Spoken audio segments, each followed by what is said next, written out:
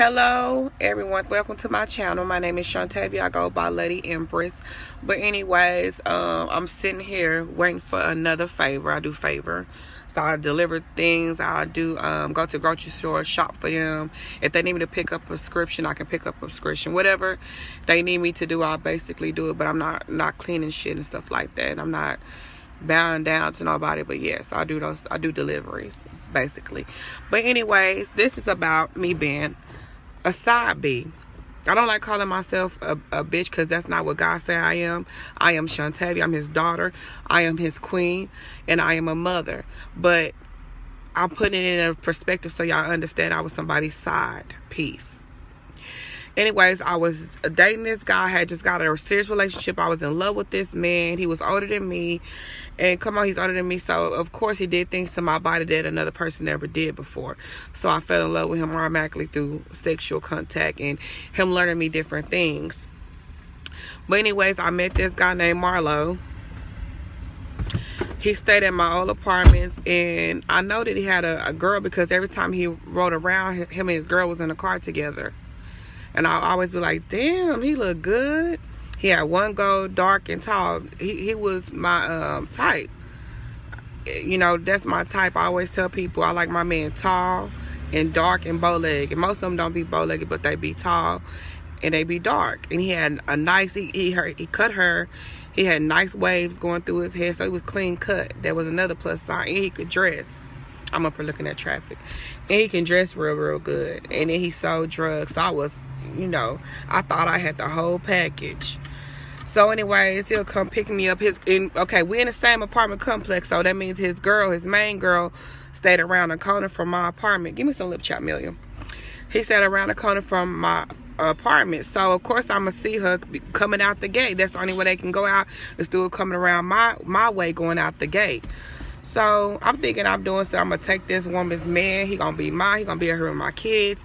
He's giving me money. He's cutting my boy's hair for free. He's taking me to his cousin's house to chill. He's staying at my house all through the night, asking me to go do runs with him. Open this. Asking me to go do runs with him. I'm just so happy. Like, I'm about to be his main chick. I do all the runs with him. He take me to all the spots. He spending money on me. He cutting my boy's hair. He's just doing everything that I felt like he should do, me being in my early 20s. I thought that was the shit.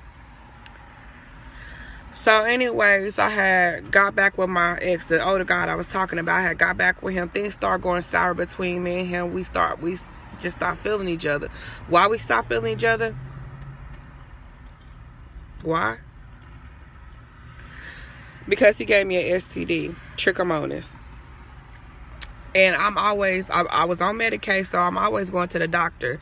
If you got Medicaid, go get seen much as you can. Everything your checkups, everything. When you got Medicaid, don't abuse it, use it. So I had Medicaid, and I went to go use the bathroom. My urine was burning, and I was itching, and I was just irritated. So I called him. I said, if you gave me anything, I'm going to find out, because I'm finna go to the clinic. I went to the clinic. They did a P test on me. And they came back and said I have trichomonas, and I need to let the guy that gave it to me know also.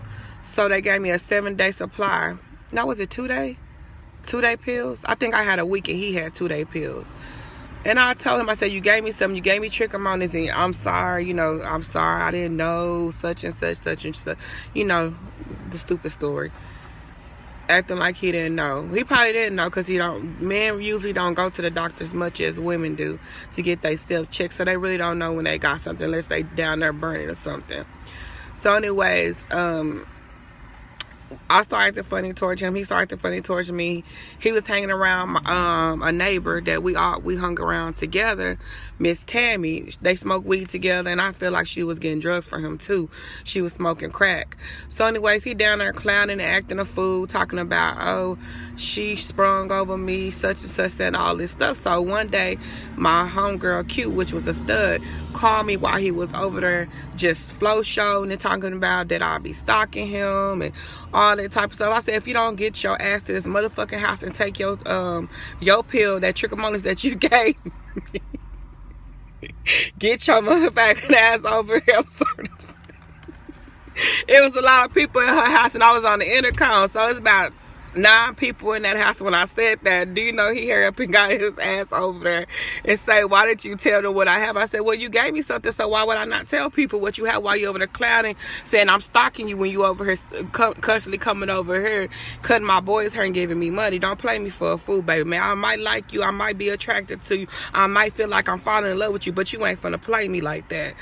So he come around there, and I just got tired of him. And then I got back with my ex, and I moved out of town like 2 hours away from Dallas.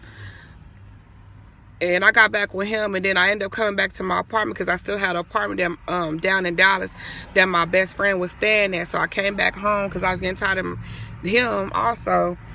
And his girl had found out from Tammy, or really from my best friend. I don't want to talk about it because she died. So I'm gonna consider her as my best friend because she's no longer on earth.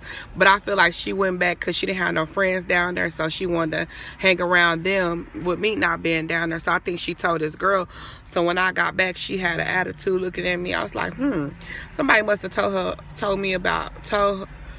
about me and her dude. Come to find out, somebody did, because her homegirl gonna call me out in the work center. We had a work center where the computers was at our apartments. So I guess